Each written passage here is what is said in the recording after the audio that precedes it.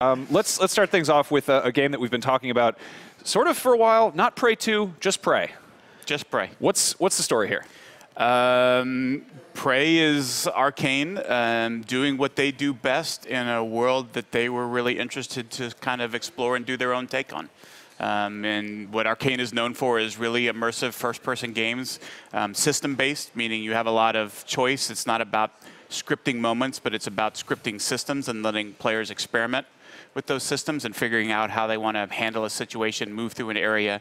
And yeah, it's about being on a kind of a very different take on a space station and surviving aliens that very much want to kill you.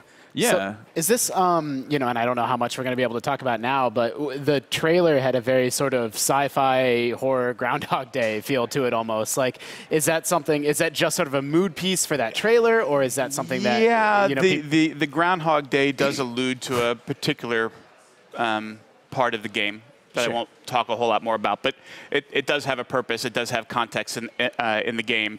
The psychological twist, the terror part, it's definitely not a horror game. Yeah, well, sure. It's definitely got a very heavy sci-fi element to it. But it's again, if you look at Arcane and what they've done in the past with a game like Dishonored, it's a very well realized, well thought out world that they place you in, and then a lot of player choice in terms of, all right, you're on board this space station, however you're going to survive is with whatever you can find, and giving the player lots of tools and sort of ways to make their own way through the game and kind of how they want to play and the way they want to approach different challenges. And so we haven't seen the game properly in action yet. We got this very cool cinematic, but would you say that it feels similar to Dishonored, or do you think is it kind of similar for sure. Okay.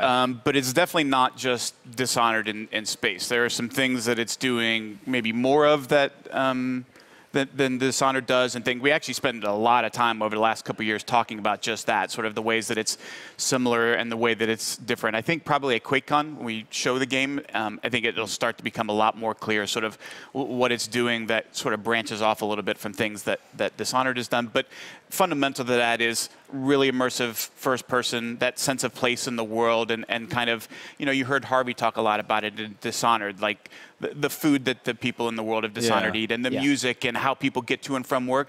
All of those things are a very big part of that immersive first-person stuff, and so a lot of that you'll see for sure in Prey, and it's not just a space station, but it's a very specific take on one and kind of what's going on there. So you touched on this a minute ago, you know, with kind of the aliens that aren't necessarily here to, you know, they're not going to be our friends. A question that I had watching this trailer, I thought it looked great, and it's actually, we nominated it for Best Trailer of E3. You'll see that tomorrow, so I did love it, but I did sort of wonder, I'm like, this doesn't necessarily look like Prey. Like, I saw the game title come up, so is that something that we're going to see more about at QuakeCon or later on? Like, for sure, what makes it sort of a Prey game instead of just a very cool first-person game? You know, I think maybe a decent parallel would be if you go back and look at Wolfenstein, and you look at Wolfenstein pre-Machine Games and kind of what you knew of that franchise, and then you had these guys come in who say, look, we do very specific kind of games with a lot of character and story and blending different types of gameplay, and we want to take our approach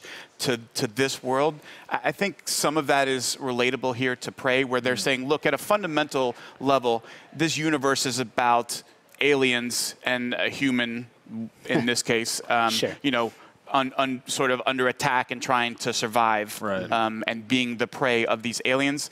Beyond that, it's not trying to tie to a lot of other things maybe that were the first game's take on Prey, or even the second one that we had in develop and then ultimately canceled, that it was more about you know, their take on this universe and aliens. Now, so I think it's really interesting. It's sort of like what's the kind of core thesis of a franchise? You know, like taking. I think you guys did that incredibly well with Doom most recently.